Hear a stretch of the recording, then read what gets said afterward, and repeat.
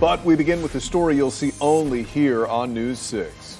And my mama was like, I need to take care of my little sister first because she comes before I do.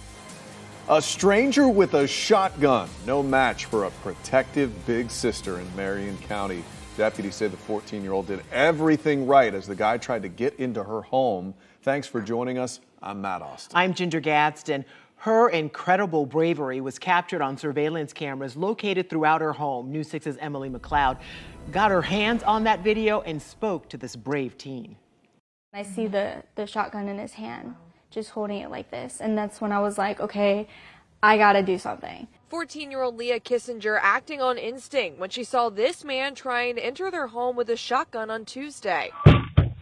You can see in the top right corner of this Ring video, Leigha quietly grabbing her 4-year-old sister and taking her to a different room when she spotted the intruder through their window. You didn't know who it was, you didn't know if it was a neighbor or just a random person, but talk to me about what was going on in your mind. You reacted so calmly.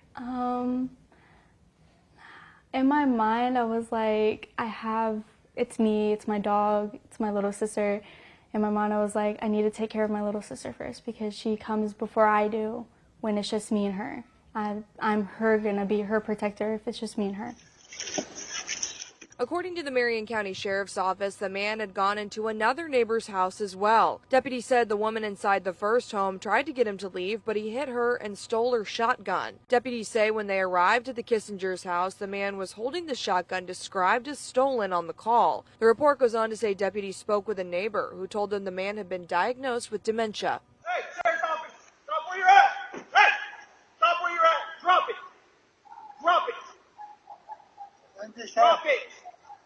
Kissinger says when she and her sister got to safety, her first phone call was to her mom. She didn't see the gun at first, so she was basically just kind of like, maybe he's lost. And then she realized that he was holding a gun. She was like, okay, I gotta call the police, like, I'm gonna go.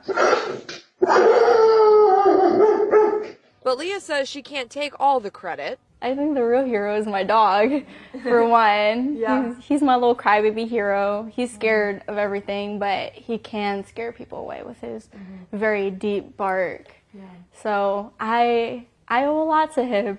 I make fun of him sometimes for being a little scaredy cat, but he did do something, and I'm very proud of him. Leigha says she's still shaken up, but slowly recovering. Like, I'm still kind of just aware of my surroundings more, just because it just happened so soon, and I'm still not like ready to be alone. But it was hard to talk about it because it's like I'm reliving it. My adrenaline gets high, I start shaking again, my heart starts pounding. But now it's better, and I feel like I'm okay. Hey, stop where you're at. Drop it. Since then, the man involved has been Baker acted. Leigha says they did not press charges. They just want the man to get the help he needs. Reporting in Ocala, I'm Emily McLeod, Getting Results, News 6.